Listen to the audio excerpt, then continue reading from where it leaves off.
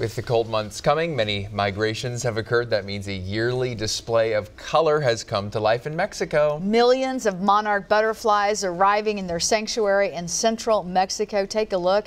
The insects flee the cold in Canada, in the U.S. to hibernate and reproduce in the temperate forests of the area there. Tourists, scientists, and locals gather to see the trees that are loaded with the monarchs, along with more than 32,000-acre monarch reserve. Their arrival in Mexico marks the end of a 2,000-mile migration. Wow. I know their numbers had been dropping. Hopefully they're on the rebound at some point, but that is quite a sight to see. Spectacular.